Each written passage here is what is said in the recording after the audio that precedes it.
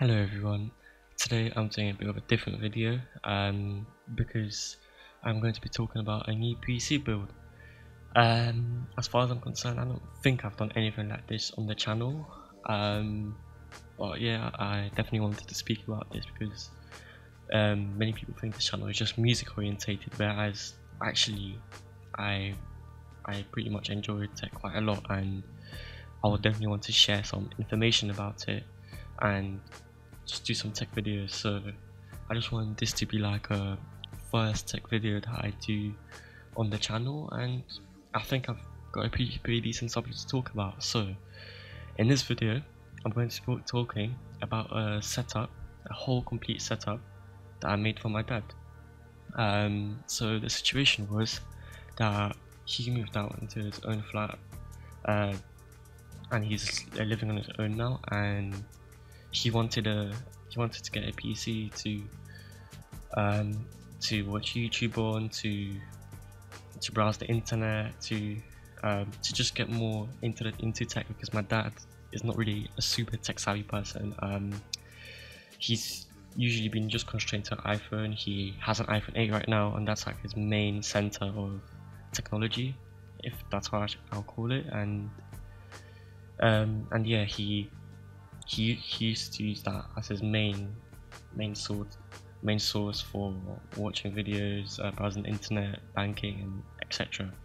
So he eventually got convinced by me to get a setup, like a whole setup, and he wants to be as budget as possible. So I decided that I should just build him a basic gaming PC, so if he wants to ever start gaming, he can. And he has actually started playing CSGO on a separate note, and he's getting much better at it, which is pretty amazing. Anyways, I figured that I could have just got like an old Dell Optitec, so because I'm used to computer, but now I wanted it to be factory new. I wanted it to be somewhat decent for today's day and age without being more overkill than he would need it to be. So I eventually came up with a complete setup that's including monitor, all accessories, at around under £450, which I think is a great price, and he's been really happy with it, and I've managed to squeeze out quite a lot of gaming from it. I'll include benchmarks at the end, by the way, as well. But anyways, first of all, I'll include pictures. Pictures and benchmarks here will be included at the end of the video. But of course, first I want to cover what is actually consisting of the build. And I wanted to do a quick montage of me actually building the computer, but I thought it would have just been better for me to do it off camera, so I can show my dad like how the PC is getting assembled, so he has a better understanding of it.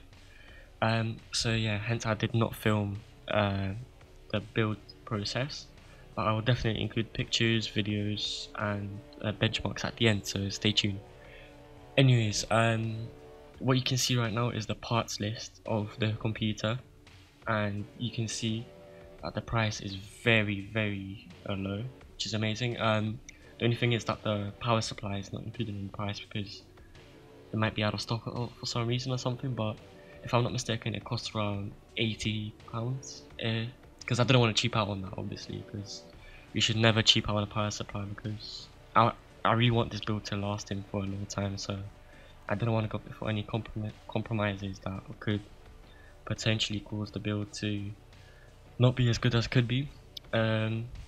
Anyways, let's get on with the parts list. So I'm just going to go into edit mode so I can show you more details. Okay, so first of all, with the CPU, I went for the Ryzen 3 3200G. The reason why I did that is because I didn't want to include a dedicated GPU, because that would have upped the price quite a lot. And as I said, my dad is definitely not a gamer. He recently picked up on casual CSGO, and I figured that AP would be his best bet, and it runs pretty much perfectly. GTA runs nicely on it because I tried it out. CSGO runs perfectly. Minecraft, any other games you'd want to throw at it for like a basic gamer. Like, obviously I'm not talking about Red Dead or something, but I have a feeling it'll probably run Red Dead as well, but don't quote me on that because I'm not sure. But yeah, I wanted to get an AP to not jack up the price with a dedicated GPU because it's completely unnecessary and unneeded in this setup. And of course I went Ryzen because it's the most budget friendly option, and in this day and age is far more affordable than Intel, especially in such a budget build like this. And honestly, for £75 there could not be any complaints in this area. I didn't want to go Athlon or old gen Ryzen, so second or first gen, because as I said, I want to be the build to be future proof. So there's that. So hence that's why I went for the 3200G, and it's a great CPU, runs perfectly. So if you're thinking of doing a budget build, I definitely recommend this APU because it runs everything it needs to pretty well. As to a CPU cooler, I decided not to go for one because the one included with the Ryzen is perfectly adequate, and actually and after building this PC I can verify that it is pretty good, because if I go into Temps, this is an MSI board, so it has the Dragon Center add-on control panel. Okay, it doesn't want to start. Never mind. Okay, I'll include Temps at the end then, I guess. So yeah, I didn't pick a CPU cooler because this is pretty low end Ryzen CPU, and it doesn't have a high TDP, so I wouldn't expect this CPU to be getting high temps. So there's no need for anything apart from the stock cooler, which, as I said, does a perfect job. Temps will be included in the end along with benchmarks and pictures. Okay, next is the motherboard. So as you can see, I went for A320. The reason why I did that is because, as I said, my dad has no interest whatsoever in overclocking. He is a really beginner PC user, so none of the features a B450 or X570 would offer are needed to him. And I am pretty happy from this choice I've made because this motherboard is very sturdy and packs really good features, and everything seen is pretty fine on this motherboard. Also, you might have noticed that it's a mini micro ATX board, because as I said, he doesn't need the larger form factor, and a micro ATX board is so much cheaper than the cheapest ATX. And obviously this is not the cheapest micro ATX A320 you can get, because I didn't want to get the lowest end. I just wanted to get something that's decent. And this motherboard is perfectly adequate for the job. It has a decent BIOS, decent connectivity, and the only thing I would say is the VRMs aren't the best in this, as in they're not cooled at all. That's basically, I'm sorry, I might be mistaken here, but this is just my view on this. I can't really see any cooling on this VRM. But then again, as I said, this board is not designed for overclocking or high TDP CPUs, so for a 3200G it runs perfectly. The temps are also perfect, so there's no problem at all. It has an M.2 slot, which I really wanted it to have, and a decent chipset heatsink. So everything in this motherboard is really satisfactory. Apart from the only problem I would say is that it only has one fan header, but I'll come back to this later on in the video, and I'll mention how I overcame this problem. As far as AIO goes, you can't really see it here, but if I go on, like, let's say the Amazon listing, the AIO is far more than enough. I used these two USB 2 ports for the keyboard and mouse, which I'll mention later on. He does not need Wi-Fi because the computer is really close to the router anyway, so Ethernet is completely fine. Although I'd say the Ethernet link is pretty slow, but that might be a BIOS thing that I need to sort out. I'm not exactly sure. 4 USB 3 ports, which is more than he needs. HDMI is perfect because he can plug it right into his monitor. DVI he wouldn't really use, and neither the PS2 ports. Yeah, this is how this whole set comes. It's very good quality, very high quality, and I'll possibly discuss this motherboard in a different video. Please let me know in the comments below if that's something you'd like to see. So yeah, okay, moving on from the motherboard. We're going to the RAM. There's not much to say here. The thing is with this motherboard, actually I forgot to mention, this motherboard only has 2 slots, but my dad said he doesn't mind replacing both the RAM sticks to high capacity ones, or maybe even the whole motherboard once he gets the hang of computers and everything.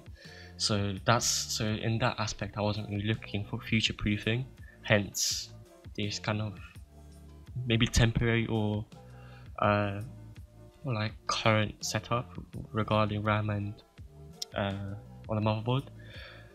So as you can see, it's only 8 gigs of it, so 2 times 4 gigs.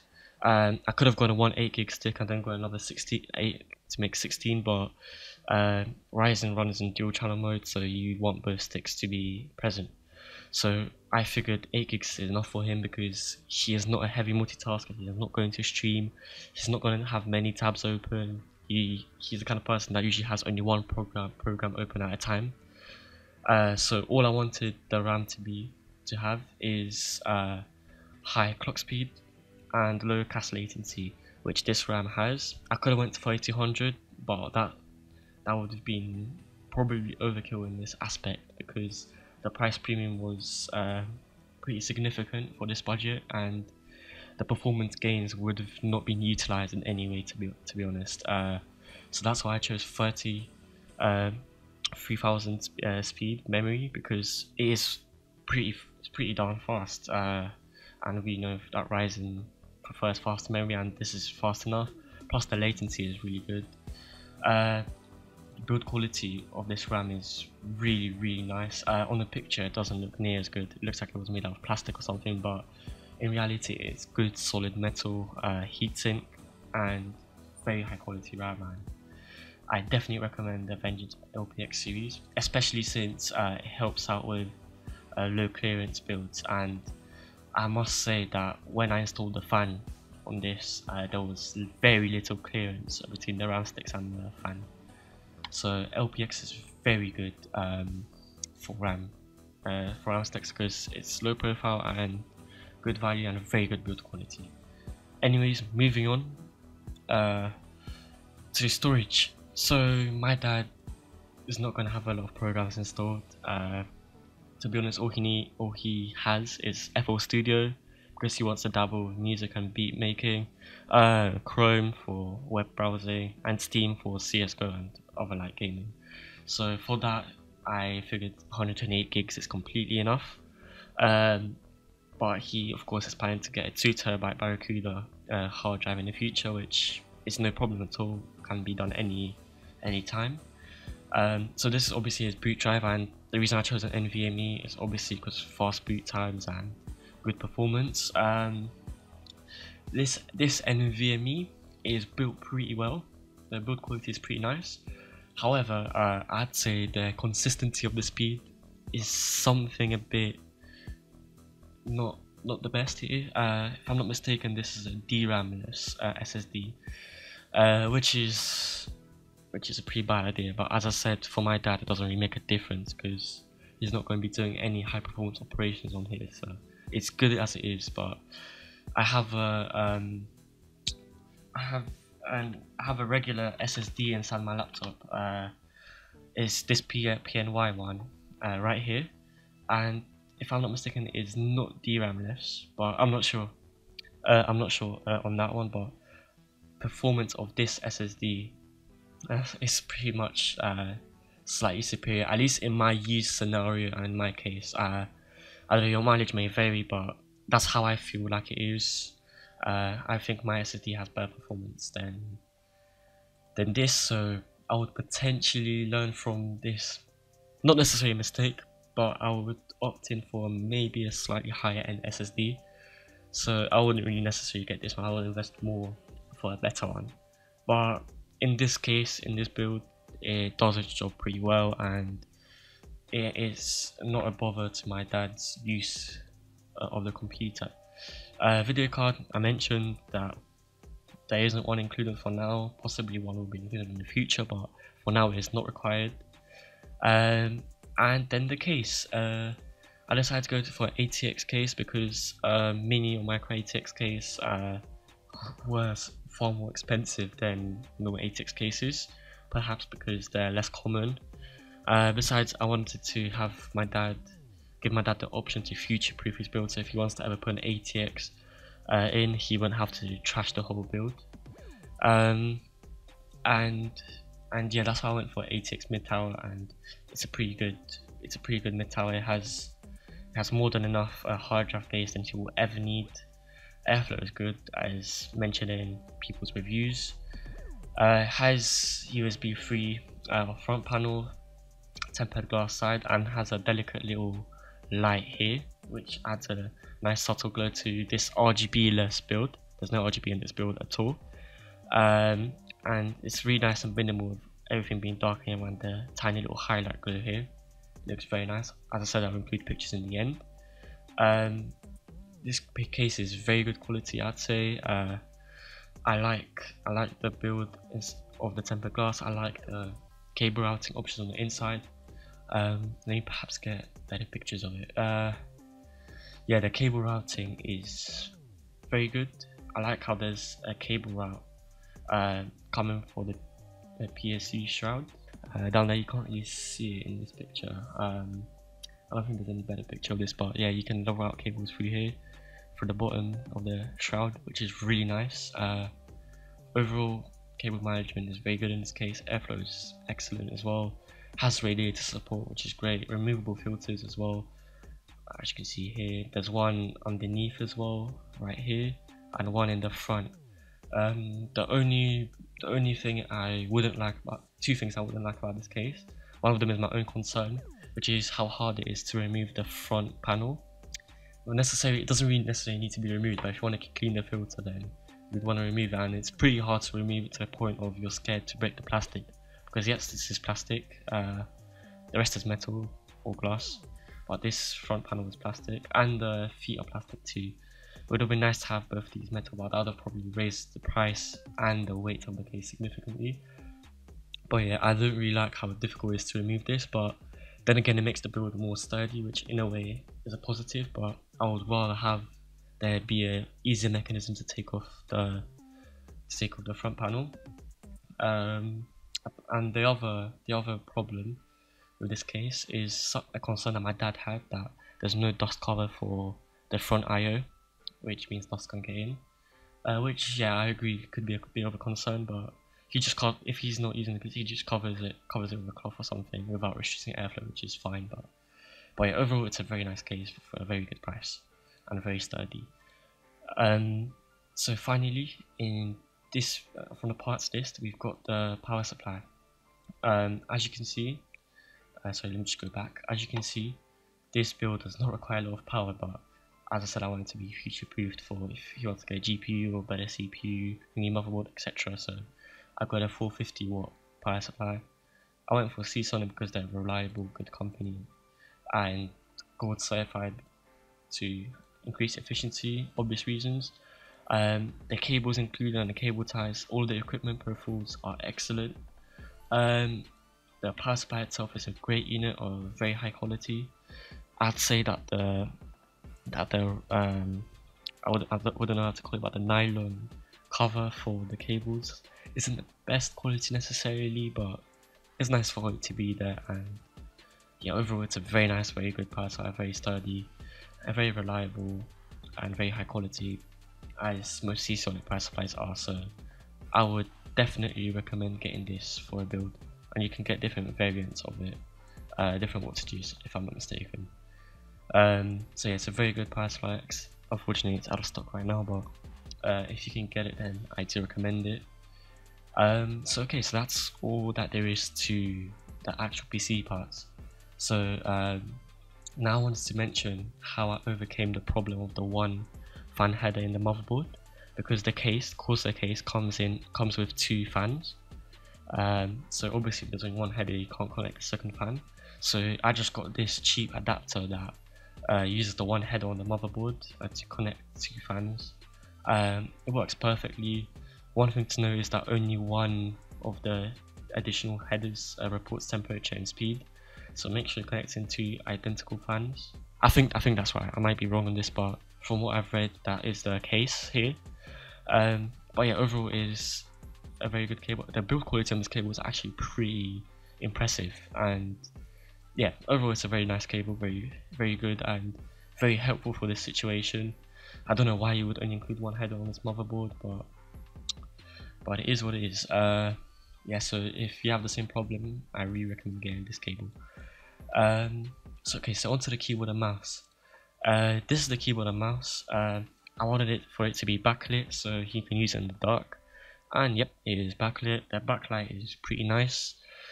The feel of the keys, he wanted a really quiet keyboard because my keyboard back at home is very loud. So this keyboard is very nice because it's really quiet. And the feel of it is okay. It's better than those cheap office keyboards you get, but it's not that great. But for the price, you really cannot complain here. But yeah, the build quality is okay. I wouldn't say it's the best. As far as it being metal, I think that is meant to be I think maybe only the back plate is metal because the front is plastic. The mouse is also pretty nice quality, has a pretty nice feel. The backlight is really nice, so overall it's a very nice keyboard and mouse, and I would recommend getting it if you're on a budget. And finally we come on to the monitor, which is this BenQ 22-inch monitor. He did not want a 24-inch or above monitor because that would have been too big for his pretty small flat, so that's hence why we went for a 22-inch monitor. And we wanted it to be a VA monitor, and if I have the right listing, I might be on the wrong listing here because I'm not too sure exactly, but if this is the VA monitor, I don't know if I can see that anywhere. No, I can't really tell here, but if this is VA, then it is the right listing. But yeah, I wanted a VA panel for the obvious advantages of a VA panel, and I wanted it to be cheap, and BenQ was one of the cheap offerings from a good company because I didn't want to get no brand monitor. And overall the monitor is really good because it has 2 HDMI ports, which is great. It has a headphone out and a line-in, I think, yeah, line-in. And it has this really interesting mechanic where you can hide the cables, tuck the cables away behind this back plate of the stand, which is awesome, I think. Overall, wait, maybe it says, yeah, VA panel, yeah, so this is the right listing. It's 60 Hz, which is good enough for this build. The colors and the sharpness from this monitor is perfect. So overall, it's a very nice panel. I very much like this monitor. It's really nice, and compared to the curved Samsung monitor I have, can I find it here? It's the curved version of this, I think. It's really good. I would probably say that it has better colors than my Samsung monitor, which is also a VA monitor, but it's 24-inch and possibly even better sharpness. But yeah, it's a very nice monitor, and I recommend it. So anyways, this would be it for the whole setup. I am going to now show you the benchmarks and the pictures and possibly some videos with a voiceover. But yeah, this build got fully assembled by me and put together by me, and for the time being is a build I would definitely recommend for people to get, because for the price is incredible value. So anyways, let's continue on to the benchmarks and the pictures.